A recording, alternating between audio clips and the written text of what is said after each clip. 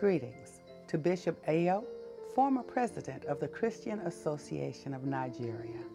Blessings to Papa Ayo and Mama Helene, senior pastors of the Word of Life Bible Church, and all of the leaders of the body of Christ in Nigeria gathered in Warri, with the bishops and pastors, as well as governmental dignitaries. Amen. As a guardian of the King family legacy, the earthly family of Dr. Martin Luther King Jr., and as one who as a young woman marched and was jailed in the civil rights movement which he led, I witnessed the impact of his transformational Christ-centered ministry. In this same spirit, I commend you for your concern to further establish Christian leadership in Africa. I am not referring only to godliness in the world systems, but in establishing the kingdom of God. Amen. I look forward to the day when I will stand again on the soil of Africa, my motherland, and visit Nigeria as an emissary of Christ and a guardian of Dr. Martin Luther King Jr.'s legacy. Right now, I am with you in spirit. In living for Christ, while carrying on the struggle to free the oppressed, my prayers are with you. In my case, I take the struggle against inhumanity of humanity into a number of different realms, including that of the unborn. Thankfully, God has delivered my life from the curse of abortion and is using my life to offer healthy alternatives to abortion around the world.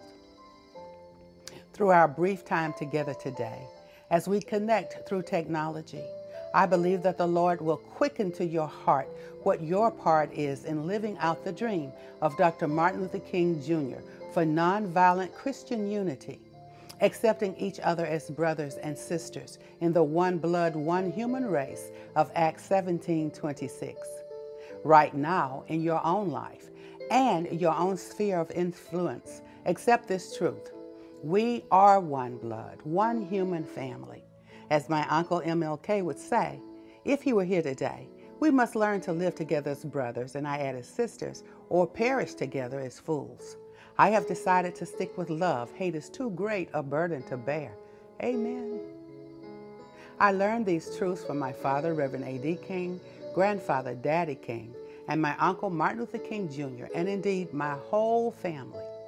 I pray that these truths will now be reflected in your lives, your families, and in the lives of those you serve as leaders. Today, I encourage you to never neglect any opportunity to display the integrity of Christ, the character of Christ, and the servanthood of Christ.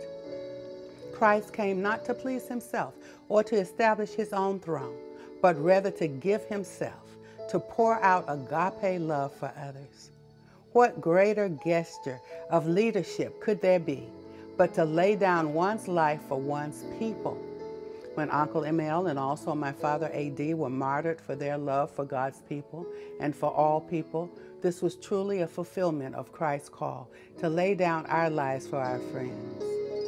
My brothers and sisters, within the sound of my voice, I pray right now that you find the strength of Christ, which is reflected in the vision of Dr. Martin Luther King Jr.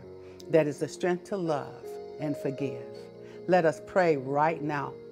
Please pray with me.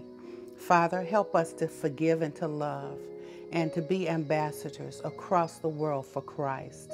I pray for my brothers and sisters in Nigeria. I pray for people all around the world who will be touched by their leadership. God, continue to guide us in your way and in your truth. In Jesus' name, amen.